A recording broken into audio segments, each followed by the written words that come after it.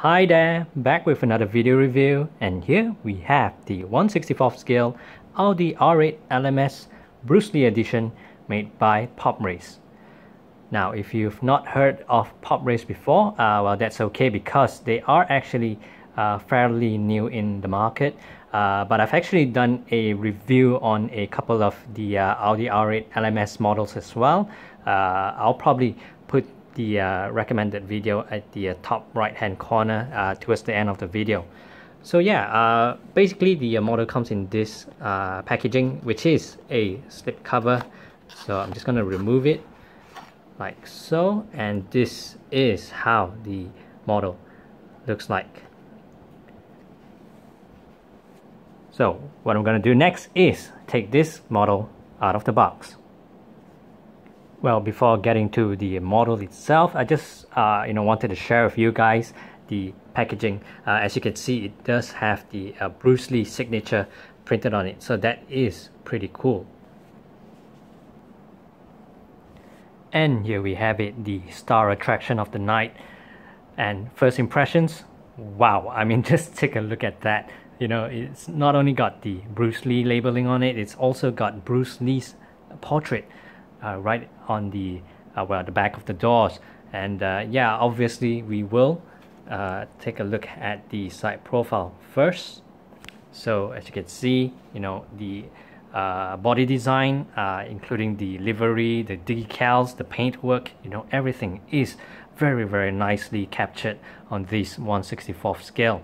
Well, I'm just probably gonna tilt it upwards a little bit, just to share with you guys. It's got Bruce Lee's name printed at the top, so it's really the fine print is nicely placed right up there. And well, in terms of the stance, this being a sports car, I think the stance is pretty accurate. It's quite a low to the ground design.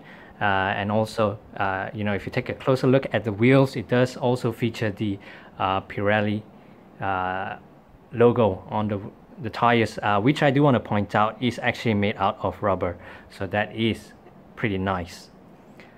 Well, in terms of the rollability, well, unfortunately with this model it does feel pretty stiff, especially on the front wheels. Well, now it is rolling pretty smoothly, but I think at certain points it will get stuck. Yeah, as you can see, the front wheels is not really moving. So well, pretty disappointed with that, because for the other Audi R8 LMS models produced by Pop Race, the ones that I reviewed earlier, those ones, well, no issues with in terms of the rollability. So this one, a bit disappointed, but I guess that's just a minor nitpick. So let's just move on to the front profile. So in terms of the front, again, no complaints really. Everything is very nicely captured. And also I do want to point out with the Audi badge on the front hood, it is actually well, I'm not sure if it's plastic or metal, but it is a separate part that has a 3D feel to it, and it's really nicely mounted onto the front. And just take a look at the dragon. I think it's part of the an homage to one of Bruce Lee's movie, Enter the Dragon. And well, for the front hood, it also features some grills, as well as the fan belt over there, which you normally do not get with most 1/64th scale models. So kudos to Pop Race for putting in a brilliant effort.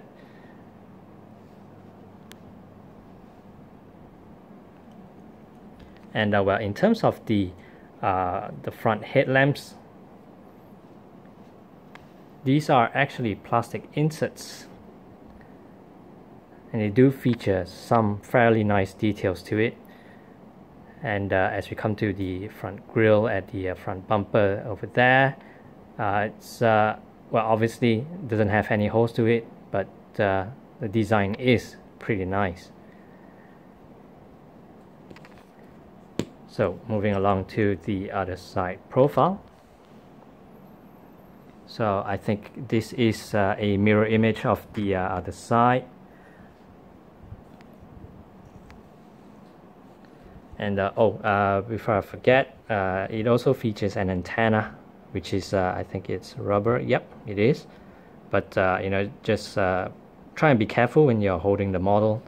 My recommendation is to always hold the side, especially the back of the door. Obviously, you wouldn't want to grab hold of the side mirrors. Which I also want to point out is, well, it actually, I think it's plastic, but it does feel kind of rubbery. But again, just be careful if you're holding the model. So let's move on to the back profile.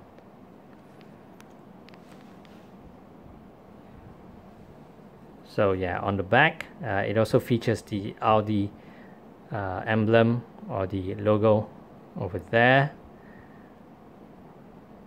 So yeah, I think it also has the same 3D effect to it.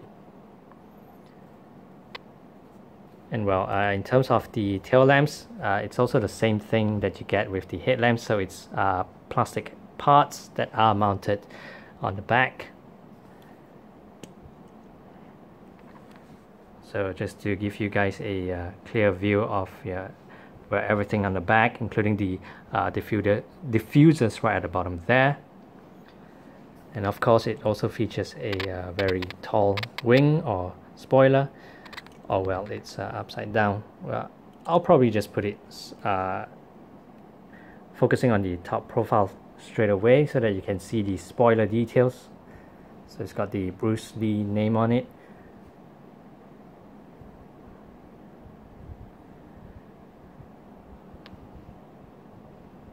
Engine details, very nicely captured.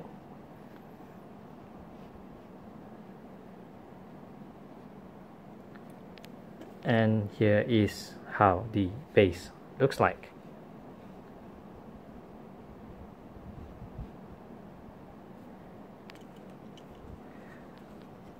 So yeah, in terms of the pricing, this one is kind of on the high side because this costs 8 times the price of a Hot Wheels here in Malaysia. And well, but I think this could be one of the gems for the year in terms of 164 diecast. So this is definitely not one to be missed. I mean, obviously if you have the opportunity to get it, go for it. So yeah, I guess that's all for now. Thanks for watching.